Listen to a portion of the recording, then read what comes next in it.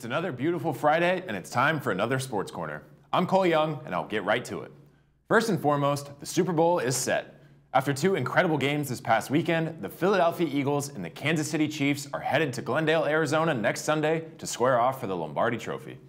Since the big game is still a week away, I'll preview and go into more depth next Friday, so be sure to come back then for a full episode of Super Bowl preview and predictions. For now, I'll just mention that the Eagles are currently a 2.5-point favorite over the Chiefs. Since the only football this weekend consists of the Pro Bowl, skills competition, and flag football game, which should still be fun to watch, I figured this week I'd cover a few other storylines that I've missed because I've been entirely devoted to the playoffs. First, LeBron James. The Lakers superstar is about a week away from surpassing Kareem Abdul-Jabbar to seize the NBA's career scoring crown. His 38,388th regular season point will represent a monumental achievement. LeBron will have the most points out of any player throughout history. This is also a historic moment because of how infrequently NBA records have changed. The points record has been broken just once since 1966, and Kareem Abdul-Jabbar has held it since before LeBron was even born. The rebounds record hasn't changed in 50 years, and the assists, steals, and blocks record holders have all stayed the same since the mid-90s. The only other player that's ever come close to Kareem's record was Karl Malone, who LeBron surpassed about a year ago. This further proves the point that not only is LeBron making history by becoming the all-time leading scorer, he might stay the all-time leading scorer for decades, if not forever.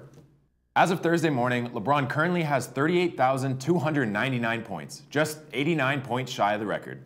By this time next week, it seems very likely he'll be taking the crown. Speaking of crowns, Novak Djokovic has won again. The 35-year-old won his 10th Australian Open championship and record-tying 22nd Grand Slam title. He has also stretched his unbeaten streak in Melbourne to 28 matches, a record which dates back to 1968.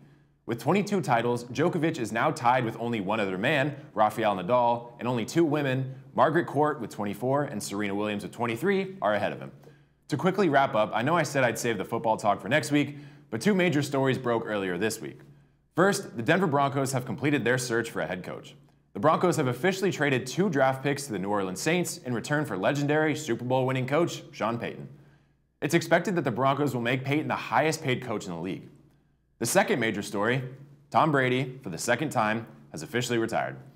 The quarterback who has 7 Super Bowl wins, 5 Super Bowl MVPs, 3 NFL MVPs, 15 Pro Bowls, 6 All-Pros, NFL record most career wins, most career passing yards, most career passing touchdowns, and who made the playoffs in 20 out of 21 seasons, has officially decided to hang up the cleats.